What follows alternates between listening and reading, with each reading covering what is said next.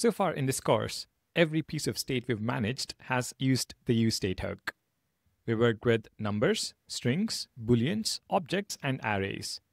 But React gives us another hook for managing state, and it's called useReducer. Now, I could start by explaining why we need another state management hook when useState works great, but I want to take a different approach.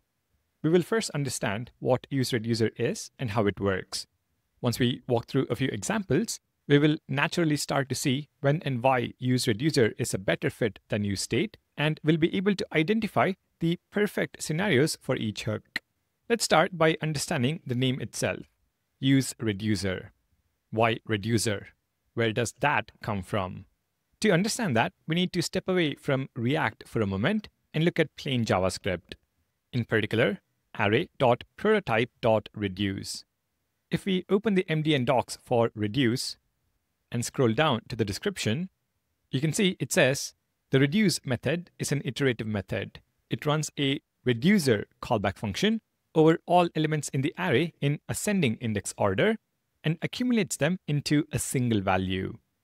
Let's look at the example they provide at the top of the page. We have an array with 4 numbers, 1, 2, 3, and 4. We also have a constant initial value set to 0.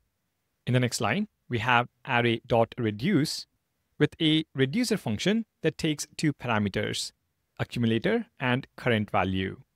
The function returns their sum, accumulator plus current value.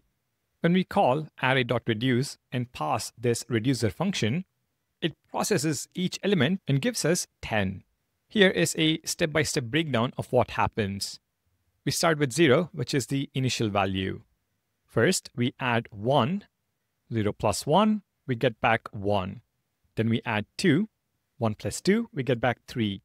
We add 3. 3 plus 3, we get 6. And finally, we add 4. 6 plus 4, we get 10.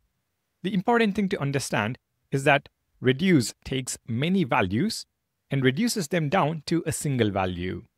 The reducer function is what defines how that reduction happens, in this case, by adding numbers together.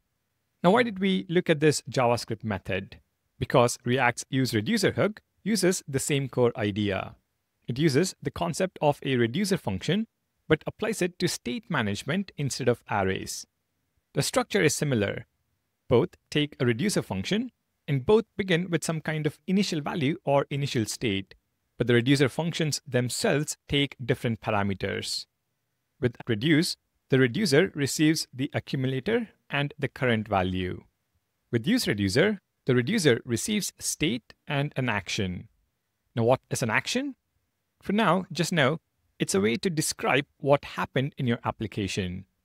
We will see plenty of examples soon, but think of it as a message saying the user clicked this button, or this form was submitted, or add a new item to the list. The reducer looks at this action and decides how to update the state. The other big difference is what you get back. The array_reduce method returns a single value, but useReducer, like useState, returns an array with 2 items. The first item is your current state, just like with useState. The second item is called dispatch.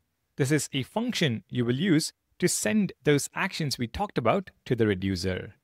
Now, I know this might feel like a lot of new concepts: reducers, actions, dispatch. And if you're feeling a bit overwhelmed, that's completely normal. But trust me, once we start writing code and you see these pieces working together, it all starts to make sense. So to summarize, useReducer is another hook for state management in React. It accepts 2 parameters, a reducer function and the initial state. The reducer function itself accepts 2 parameters, the current state and an action. Based on these inputs, it returns the new state and along with it, a dispatch function. You call dispatch to trigger state updates. Now that we understand the core idea, let's start building some examples so you can see exactly how useReducer works in a real React component.